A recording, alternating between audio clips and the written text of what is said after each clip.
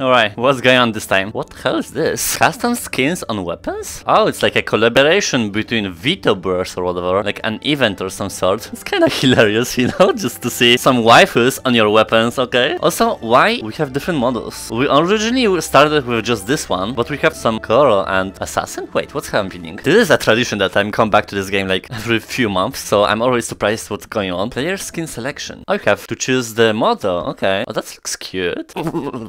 Okay, let's stick with this. I keep forgetting that I want to try this game like with mods or whatever. One day, maybe. There is a lot to go through with the notes, but we're here today for the Death Impact update. I didn't really see much in the patch notes. It's basically, I think, when you kill something, it gets like ragdoll system, which kind of seems funny. I mean, why would you update the game with a ragdoll system in a physics-driven game already? Like, why it was not a thing back in the day? I think I'm just gonna do adventure and that's pretty much it. Maybe someone's gonna join me, who knows. I'm not even gonna question it. Hi! Ah, hello! Swamped. Needless to fetus my latest. It's the fetus.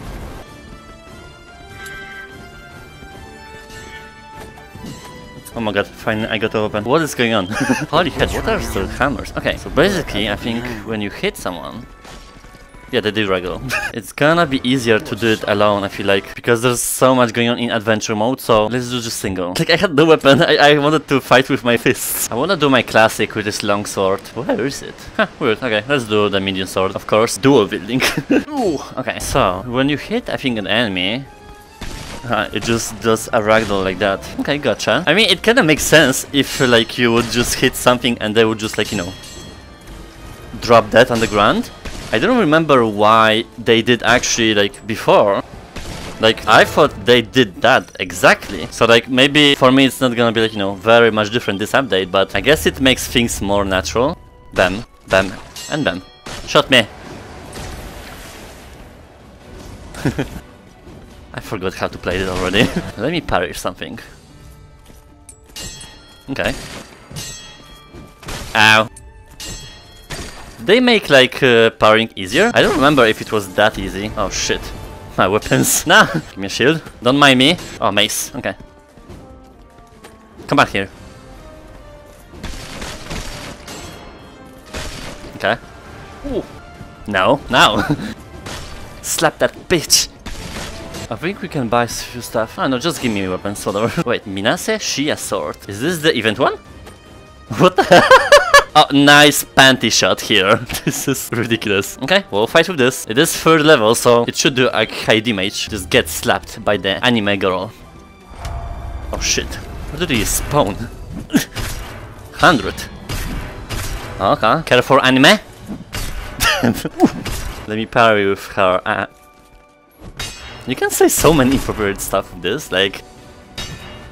It's so funny that sort of Gargantua is the game heavily populated by eastern side of the world. Like, I never got why. Maybe because you have this whole mod system and that it's more so, like, you know, gameplay in virtual reality. Essentially what people, like, you know, fans of anime, manga and stuff like that pursue to find in VR. A lookalike gameplay to feel like be transferred in the other world. Okay, no, no, no. Oh shit. My wife is broken. No, no, no, no.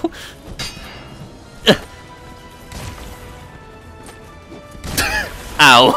I think that was the update. Let me see the patch notes again, because I thought it is a pretty small change. Yeah, it seems like just those new weapons, the ragdoll after death, and Korean language supports. I mean, that's what I said here. This game is huge on the East, so it is catering mostly to this fan base. I mean, honestly, huge props to the developers that keep this game still alive, even after almost 2 years of releasing it back in the day on Quest 1. So it is one of the few that actually survived, and people are keep playing and playing it. So the only thing I did not finish this game is fight with Gargantua, because it was not available when you were doing the campaign. Wait, where is the campaign anyways? Oh, it's called Dojo mode already. Okay, yeah, here. I thought on 100 level, like the last floor, there's gonna be a fight with Gargantua, but it was just a normal level. So back in the day, the only way to fight with the last boss of the game was through multiplayer, which wasn't really big at the time. Now it seems like it's more popular than before. So I don't know, maybe one day we'll finish it actually with the last fight, but I guess I would just do it in adventure mode. I would just be tryharding because I'm not even near high level to do it, with weapons and stuff, I would have some people do it for me, I guess. Pretty cool to see that it's still updated, that's pretty much it.